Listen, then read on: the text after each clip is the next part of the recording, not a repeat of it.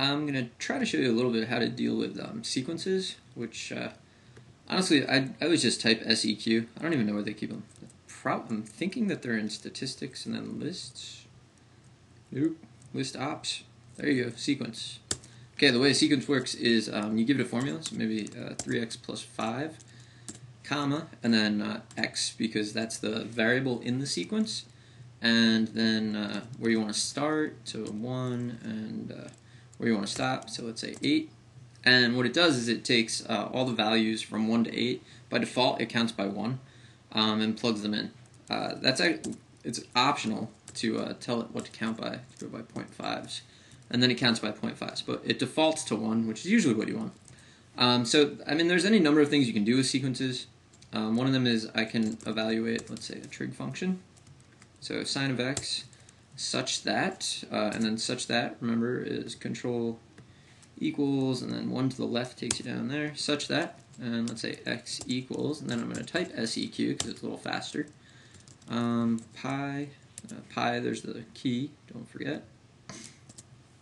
Pi over, I'll just do pi over 6 times n, comma, n, because that's the variable this time, comma, and I want to go from 1 to 12. And you should get some familiar looking values if you do that. So what I'm getting here is this is the sine of pi over 6, the sine of pi over 3, the sine of pi over 2, because it's pi over 6, 2 pi over 6, 3 pi over 6, 4, 5, and so on. This all came up because we were doing rational functions. So x squared plus 5 over, I don't know, 5 minus 3x squared. And what we wanted to do was evaluate a couple of values, so such that, and then x equals the sequence. And what I did was 10, I put a decimal so that it would give me a decimal answer, like forcing it to be a decimal rather than doing control enter. Always if you put a decimal in, you get a decimal back to the n, and I want n to go from 1 to, let's just say, 9.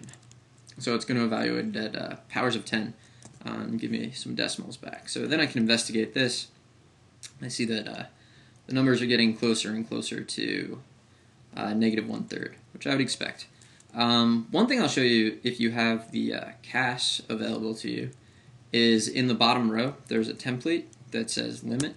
Remember we talked about how this is actually a limit. So it's limit as x, and then we want the limit as x approaches infinity. Infinity is in by pi again. So infinity, tab, that's optional right here, this kind of grayish box. Skip it for now. Later in the year it'll mean more. Tab, now I want to put the function. So you go up and get that, and I put it down there.